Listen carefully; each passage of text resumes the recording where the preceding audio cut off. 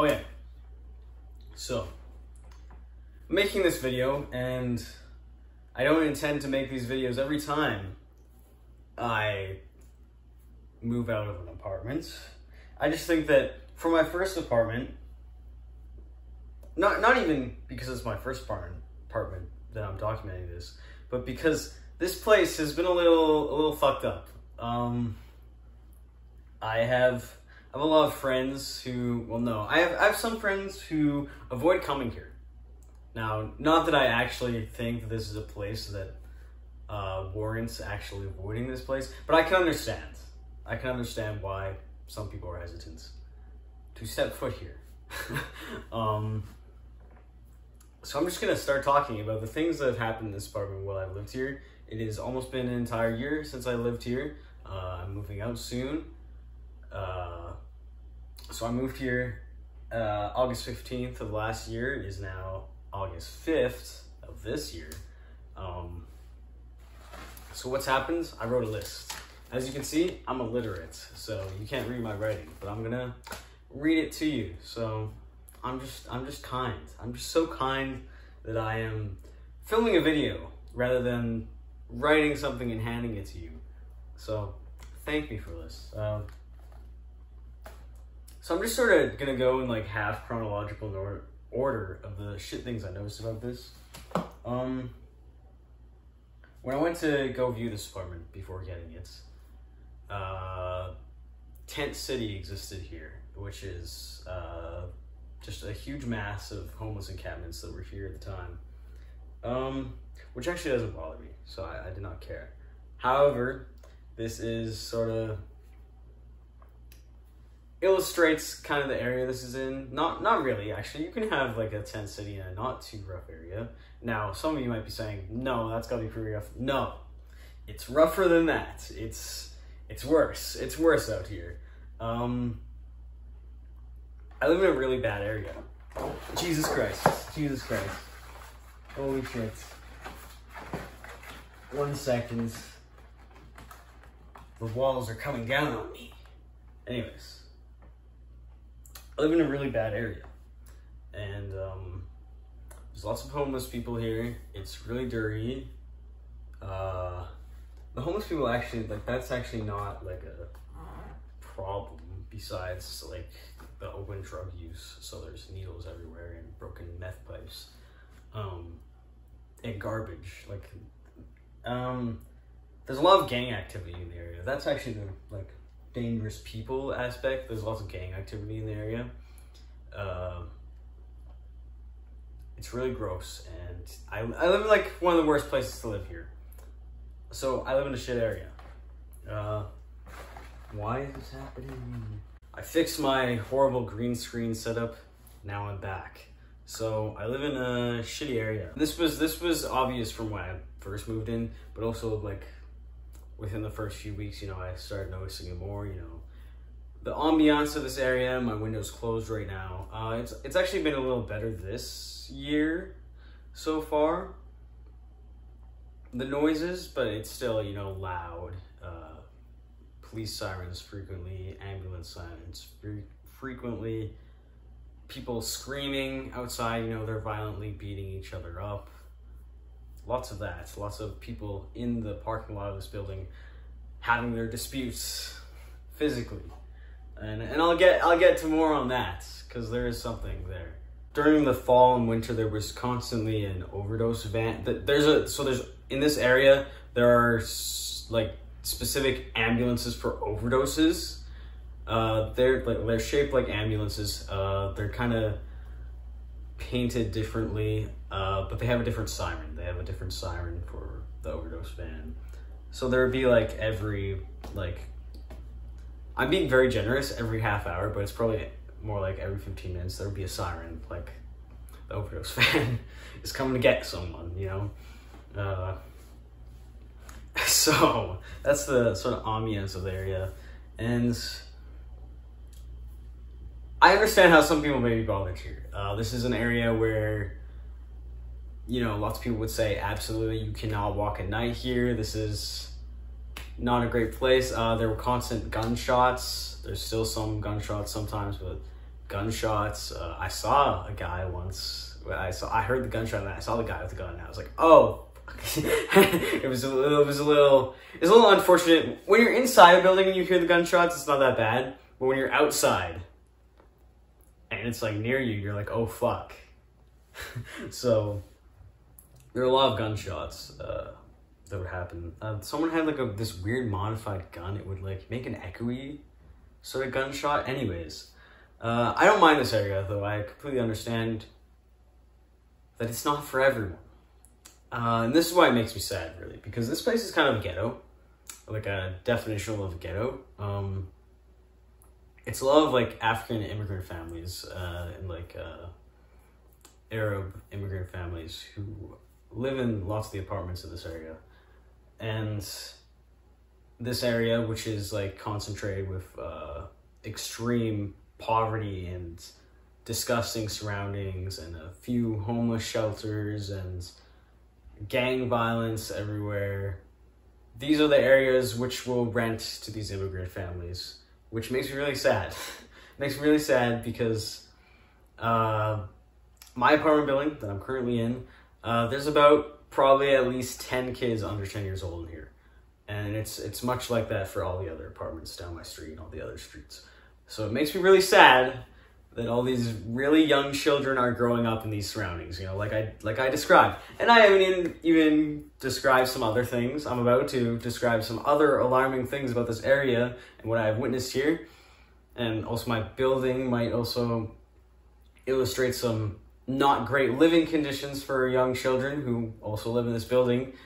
But it makes me sad. I'm not bothered by any of the surroundings. Like, I'm not like, you know, like some people see homeless people and they're like, oh, this is disgusting. They get mad at homeless people. No, I'm just really sad that there's like horrible things happening here and people have to live here. So on to some fucked up things.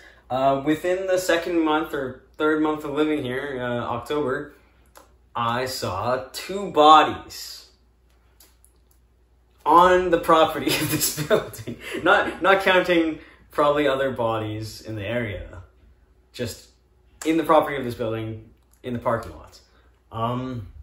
The first one, you know, I was falling asleep one night and I heard the usual people beating crap out of each other in my parking lot. So I fell asleep thinking nothing of this. And this was around like 3 a.m., so I was falling back asleep. And then I get a call from my mom like a few hours later. And she's like, what's going on? Like, your apartment, there's like a helicopter over it, like on the news. So they beat each other to death. So yes, there was murder that I was witnessing literally outside my bedroom window. Now that actually doesn't bother me, but it is, I was like, it's a little, when you tell someone this, it's a little, it warrants a reaction of sorts, which makes sense, yes. Like, I think that human death should warrant a reaction. Yeah, but also, the really fucked up thing, side notes, you know, like all these deaths and murders happen in cities, but you never hear them reported on the news. Like, the news never, like, the helicopter went over because they saw, like, all the cops and, like, all the tape going out, like, in the news helicopter. But they never were, like, told by the cops what the situation was, so it was never reported on. And lots of these things happen, I assume. So it just really sucks that some people just die and it's never, no one cares. They're like shoved under the rug. It's really gross, actually. Really dehumanizing and disgusting. So yeah, I heard some people get beat to death.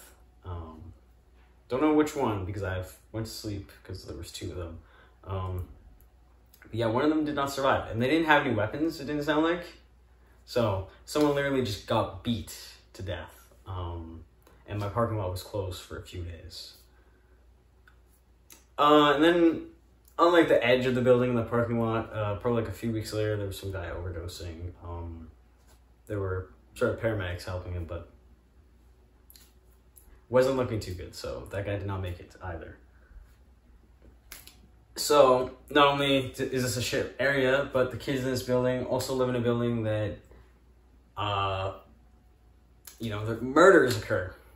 Another thing that happened in this apartment, I'm going chronologically of things that happened. This video is probably going to be way too fucking long. But anyways, the water, the tap water it comes out white like milk. And it has been doing this the entire time. It's because there's too much calcium chloride in it. And that's just how it is. I'll insert an image somewhere. Is there an image? Is there an image? That was literally 2 days ago. And it's been like that. I've had some people call my water the McDonald's Sprite machine because sometimes it looks like it's coming out like white clear, like when it's running out. Not all the time. It varies. The color of my water varies. It's not like contaminated or anything, but it is a lot of chloride. So, then something else started occurring in October called cockroaches. Now, I didn't know there were any cockroaches in this area of the world in which I live at all. I had never heard of anyone seeing them up until like 2 weeks ago. 2 weeks before this happened, my friend was like, oh, like my place of work has cockroaches. And I was like, cockroaches? Are you sure they're cockroaches? What do you mean there's cockroaches here? What are you talking about? And then 2 weeks later, I see one climbing up my fridge and I was like, that is definitely a cockroach. That is definitely a cockroach. Now, I've heard all those things about cockroaches. You know, you see one, it's too late. There's already going to be thousands of them. So that was true. And there are a lot of cockroaches. And the infestation is back as we speak. So I have an audience right now. And these little floorboards, they're enjoying me yelling right now. They're probably like, I can't wait till he goes to sleep so we can run around in the bathroom. Cockroach. Cockroaches, baby cockroaches fly around.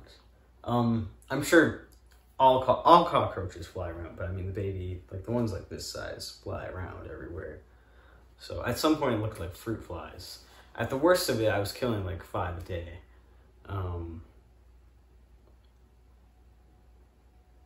So I would call the apartment building maintenance and they would come and put some pest stuff down, which never worked. Eventually they disappeared for a while. Like starting like January, that was the last I'd seen one for a while, and then 2 or 3 weeks ago I saw another one because the heat wave hit, so all the cockroaches really wanted to be inside because it's hot and nice. We'll get on to the heat wave later in my ramblings. So cockroaches are not nice to live with. I don't like infestation. I just don't like infestation.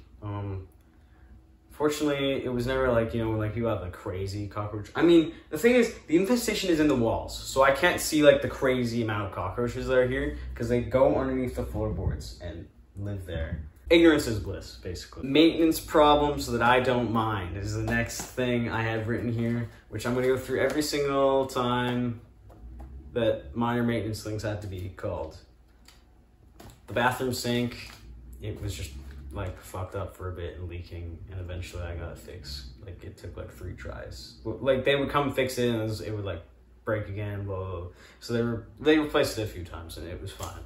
Actually, I have no problem with like minor maintenance problems like this and having to call maintenance. I'm like, yeah, like it's an old shit building. I understand. Ceiling, the ceiling exploded. I was watching the final episode of Attack on Titan when it came out, and I hear just rushing water coming from the bathroom. I assume that the shower head was just running water, because sometimes, you know, water pressure that happens, like it'll just start pouring water and stops for a bit. But I'm like, no, that's pouring a lot of water. So I go over there to check, and there's a giant hole in the ceiling and it's just falling down. If I could find a picture, I'll put it here. So you might notice that it looks a lot like Silent Hill: The Room is occurring, and you're right. The Silent Hill: The Room, it was just written about me. Everything that happens in that game happens to me, but that's a tangent for another day. So what had happened, and this was on a Sunday, so the Sunday maintenance man had to come, you know, like the casual maintenance man, so he was kind of upset. The bathtub upstairs in my suite, thank God what came out, because it was like brownish water coming out. It was not sewage, it was like bath water, so it was like moldy water.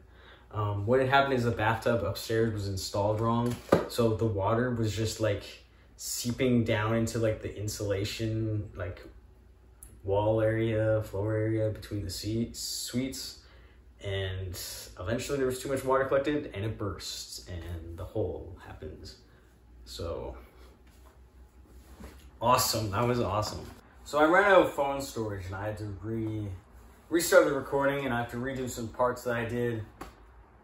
Yes, so let's restart this. I was just talking about the ceiling exploding. Now I'm gonna talk about the boilers. So the boilers would stop working. I live next to the boiler room. I would be out of warm water first times. And when the boilers would break, they would make this horrible, horrible loud noise that just sounds like everything's gonna explode. So it was not nice. They had to fix that probably like 6 times. So I'm witnessing things on my floor. So that was fun. The dryer in the laundry room does not work. Does not dry my clothes. To fully dry them, I have to spread all my clothes out on the floor. Awesome. So there would be this lady in the fall, winter sort of. She would break in, write random shit on the walls, and ring my doorbell a lot of times. She would just break in, steal the mail, or whatever. Speaking of breaking in, around April or May, and I live next to the laundry room. Around April or May, it started to smell like cat piss in the hallway. So my stupid ass, who lives on Meth Street, Meth Ave, I was like, oh, someone must have got a cat, and it must be cat piss. No, obviously it was meth, right? So what had happened, the apartment smelled like meth and cigarettes for a long while. Because, sorry, my fan on the floor, I'm trying to fix. So it smelled like meth cigarettes for a while in the hallway because the window in the laundry room was broken into and they were living in there and smoking meth and cigarettes and making a mess and all sorts of things. So what they did was they punched through the glass, reached their arm over to unlock the window, and then they would just slide it open and crawl inside, and they would slide it back when they wanted to leave and make it seem like nothing had happened somehow. I don't know how they thought that would work. So it was like that for like 2 weeks until they boarded it up. And the window is still boarded up. It still has not been replaced. So the building still has a security threat in that way. I'll show a picture of the boarded window if I feel less lazy enough to go over a door over and take a picture. So here's the window. It's still boarded up. It's been that way since May. Awesome. There's a little can of, or like jug of juice there that's still in the window. They didn't even clean it when they boarded it up. Anyways, we're getting to the last point of this. Here's my watch. I'll stop playing. Guys, I just set an alarm by accident. So it's summer now, and we had a few heat waves. And the thing about this apartment is it's unbearably hot. Even in the winter, it's pretty hot. I never had to wear a hoodie or anything inside, and I was sleeping naked just fine in the winter with no complaints. What does this translate to when there's a heat wave of plus 35 for weeks? Apartment got 50 degrees Celsius. I didn't live here. I would go to my friend's place. I would go live back with my mom. I'd go to my girlfriend's place. I would go anywhere but here. And the weather is nice right now that I can be here for the past few days. But otherwise it becomes unlivable. Like kind of unbreathable for more than 15 minutes. There were a few times where I would just almost pass out Like, I'd be in here for 15 minutes and I'd be falling over from heat exhaustion. And at that point, I would go, oh, maybe it's time I leave my apartment, because, you don't really realize when heat exhaustion's happening. So you're just sort of like starting to pass out. So, yes. Now, you may be hearing all the things in this video and be like, Jesus Christ. It's not that bad, but Jesus Christ.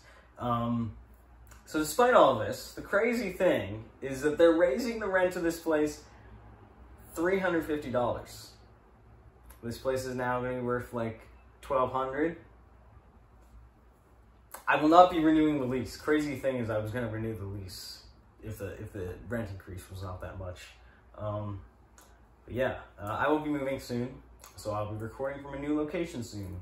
If I do record, maybe I'll never upload to YouTube again. No, maybe I'll get inspired to make YouTube videos at some points. I would like to.